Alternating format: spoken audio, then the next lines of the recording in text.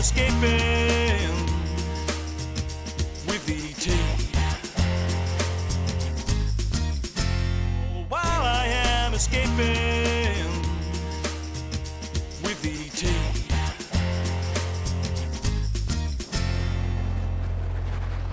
South Australia, what an amazing place. G'day and welcome to the show. Well, this week I'm here down near Port Lincoln, and have a look at this for a setting. Just amazing, rugged coastline, headland after headland, beaches dotted all the way to Western Australia. The great thing about down here, not many people and loads of fish. It's always a long road to travel whenever I go fishing in South Australia. And the rougher the road, the better the fishing. Some of the best Aussie salmon fishing I've ever enjoyed has been on the most remote and rugged beaches. And bouncing along this rutted track with my mate Fuzz reminds me of many a mad session on whiting. On this trip, I'm pushing the boundaries further than ever before, exploring a creek system that looks like a perfect habitat for South Australia's black bream. The fishing options in South Australia is the reason why this place is one of my favourite fishing destinations. There's so many different options, from beaches and headlands to creeks and bays into the open water. It seems to have it all. Great species, remoteness, everything I like. I've trekked here with another local mate and we're settled in for a sizzling session. Oh, there we go. I'm fishing with Tom Tierney. It's a lovely little creek. This is where Tom said he just spotted a few fish, so the fisher moved off and moved right onto one of my beautiful prawn baits, so pretty cool stuff. I don't think it's a big fish, this one. We're just here on the bank. It's only a short hole, and we're using pretty light gear. He's running me all over the place here. Ha ha! Woo! Good stuff. It's gone right along the edge here. All right.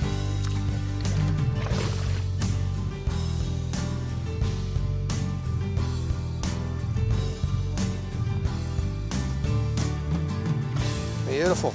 Nice and easy. Thanks for that, Tom. Bit smaller one. Bit smaller. He's been living a pretty nice life. Nice, easy release of this fish. Yeah, we'll just slide him in here, mate. Don't fall in. No, don't fall in. There's a lot of mud down there. Oh, I've done it before. Righto. There you go. Round you go. Oh. Away. Well, like all creek and estuary fishing, the gear you need to use is nice and light. I've got a 2 to 5 kilo 3.0 Shimano blank. Beautiful little setup. Enough power down below here and really light on the tip so I can get a nice long cast.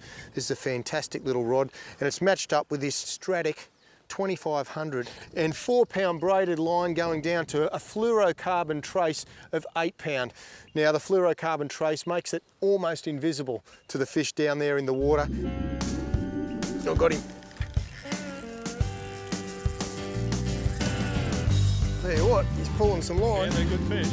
Nice. I'll get the net. The water's a little bit discoloured and there's a lot of green weed around the edges, and right at the moment the tide's running out. Now these fish push all the way up. I'm just going to try to work this fish out. Oh, here he comes. Oh, nice fish. He's a good fish, eh? What a cracker. That's about average.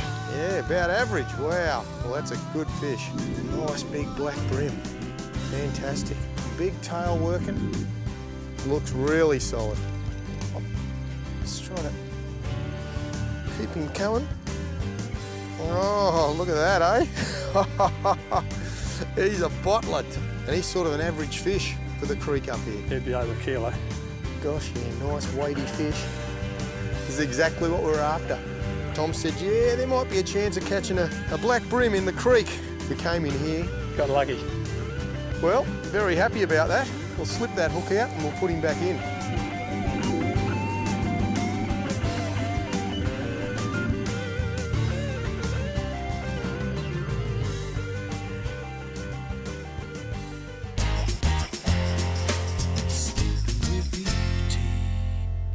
Without this, it wouldn't be a South Australian fishing trip. Heading out into Spencer Gulf on Fuzzle's boat is almost a local ritual for me. And this is why. With fishing grounds as rich and healthy as this, I always know that casting out into these Spencer Gulf waters is almost a certainty to be worthwhile. Oh yes. First cab off the rank. Not a bad squid there, Fuzz. Not to be outdone. Not to be outdone. Oh, Fuzz. 36 centimetres. Well, we're out here on the Spencer Gulf off Arno Bay, and I'm out with the Fuzz, and he is the man.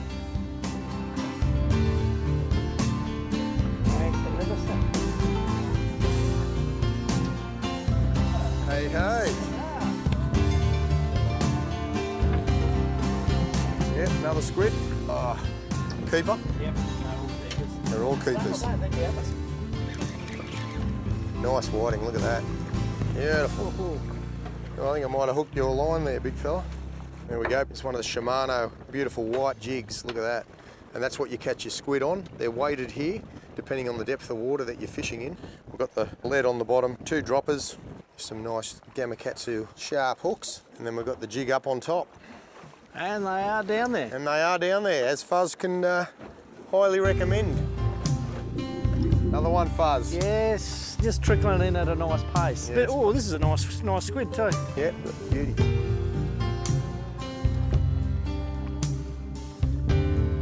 Always like to handle them from the back of the head too, don't you? Because if you ever been bitten by one of these things, they take a fair chunk out of you, don't they? They've got a serious beak in there, Fuzz, Yeah. haven't they?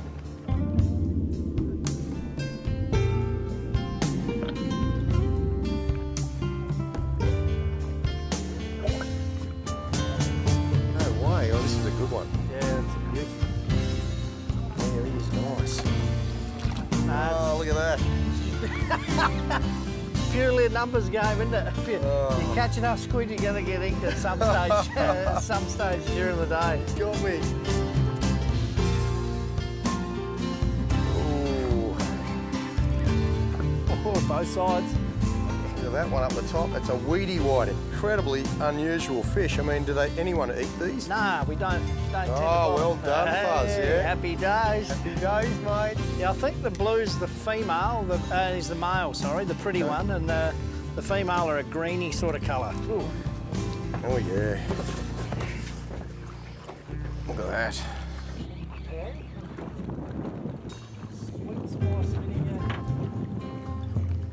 Let's have a look down here. Where's it all? Top hook, he got your bottom hook, didn't he? Good on you, Fuzz. Yes. A little bit Target of patience. species, mate. Yes. Oh, nice And he's- fish.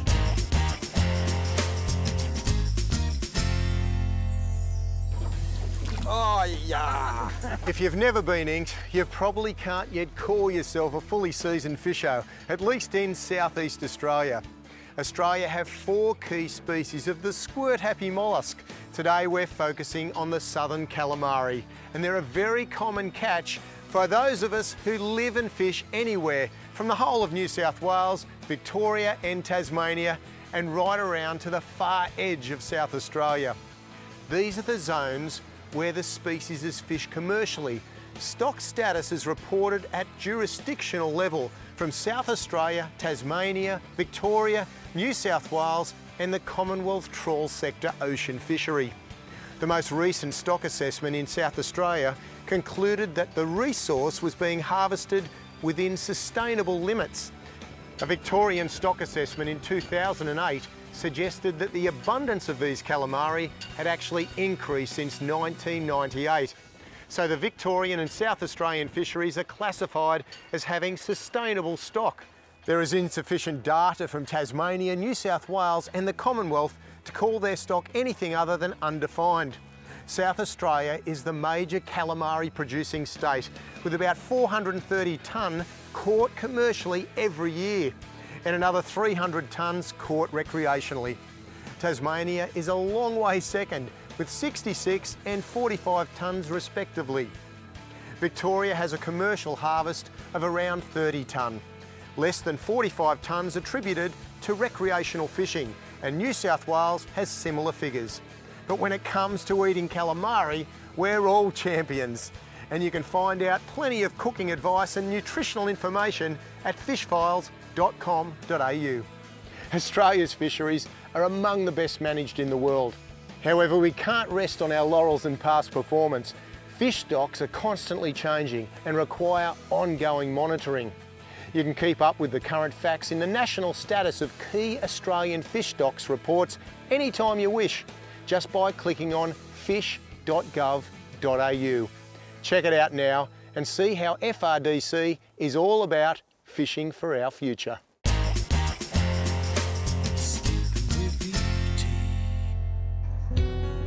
Back on the east coast, I'm out on the Nambucca River on my Quintrex 570 cruiseabout. I'm with that great bunch of Nambuccaneers, Tony Didio and his boys.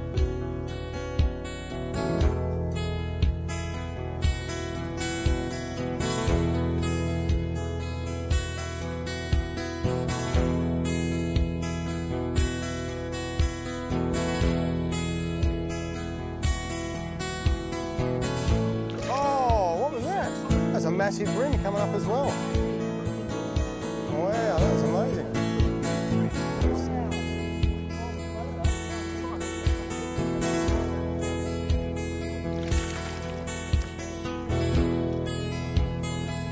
Nice work, he's a good one.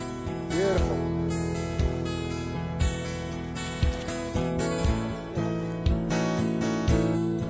Oh, Oh well, at least we got him into the boat, didn't we, mate? Joe's on fire. He is. He's got another one.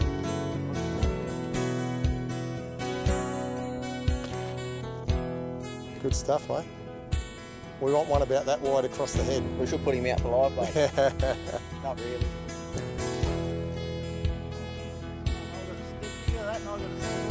Oh, well done. These are the better quality. That's it. That's good, mate. Just keep it, yeah. Oh, nice. I got the snag, you got the fish. Off one onto the other. He's a stomper, this fella too. Good stuff. Nice fish. That's what we want. We need the net. We might do with this one. The Jew. Ha ha. All right. There we go. Right on. Good on you. That's what we're after. This goes to show. Duff tone. This is beautiful. These are what we come down to see. A lot of people don't seem to catch these little fellas, but it's just perseverance with the lures. It's just, you know, a lot of people give up in the first few minutes of tossing these things. Yep. But at the end, you know, beautiful Jew. I think Good on we're ya. getting some nice flathead. Not a huge fish, but we're happy. And what size do you get them here? We can get them up to 8 kilo. The last big one I got was 8 kilo. Beautiful, so 20 pounders. Finally.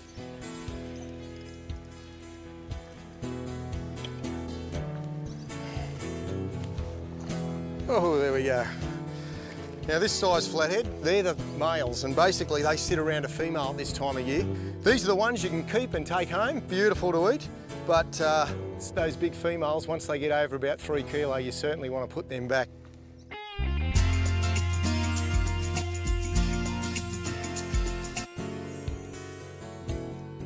On another one of New South Wales' northern rivers, I'm on a fishing mission with a serious side. The target species here today is that noxious pest, the carp. I'm fishing with Zach from Gamakatsu Hooks, and I can get closer to where the likely action is on my Hobie kayak than he can in our Quintrex boat. So Zach climbs the bank and finds the perfect casting angle. Get him! Yes! Yeah, baby!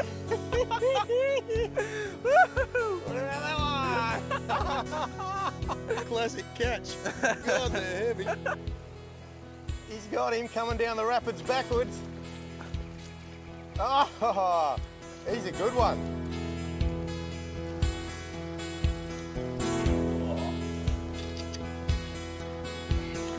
Yes! 1-2. That's good. Oh. Actually got a carp muster on this weekend at Corikai.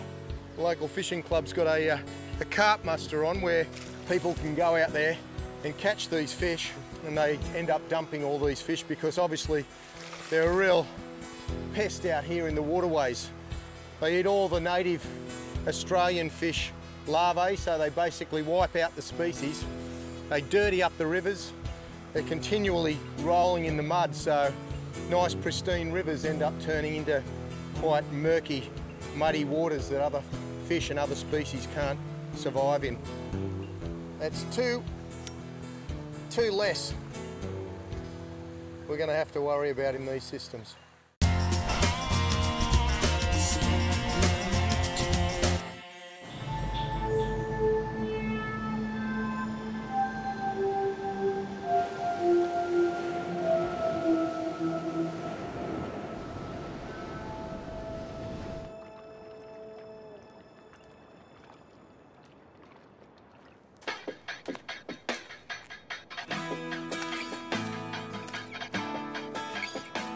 Well, the South Australian coastline is certainly rugged, and with this ruggedness comes a nice, remote, quiet place with no people and plenty of fish.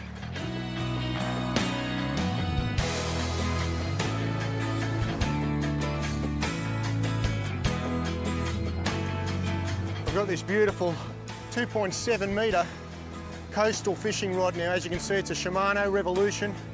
Beautiful stick, enables me to get up and above the rocks, and that's why I use these long rods. Obviously a nice long cast as well, and it's matched up with this 4000 FE.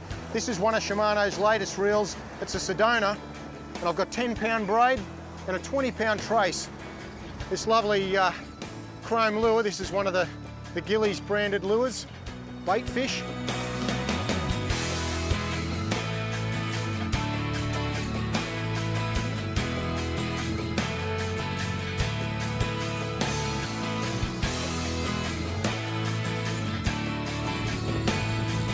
Good fun. Now you might think clambering around these rocks is a bit dangerous, but I've even got a life jacket on.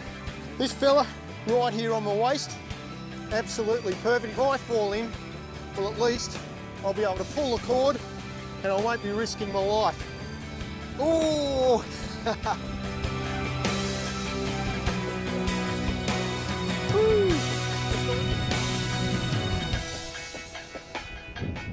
There we go. They're a gorgeous fish, aren't they? Now the funny thing is, they're a great predator, but a fish this size, a big mulloway, who would devour this in seconds.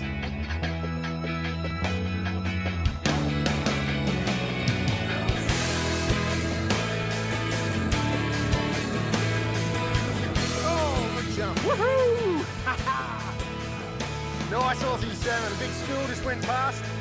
Oh yeah, look at that fella. He's in close to the rocks now. Look at that, beautiful. Woo! All right. Great sport fish, these guys. Super slim line, a bit like a kingfish. No real teeth in the mouth.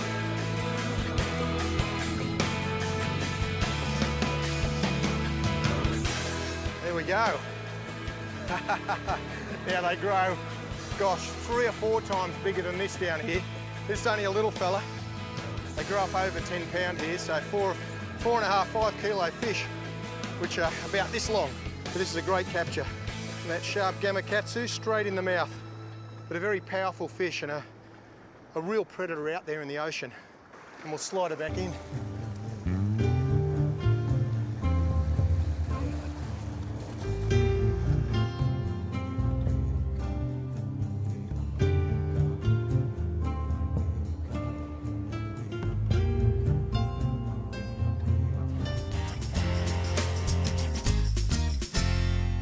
Well, I hope you enjoyed my fishing video. If you did, make sure you like it and comment below. If you're new to this channel, subscribe and tell a friend. And make sure you press the notification bell so you're notified of our next video.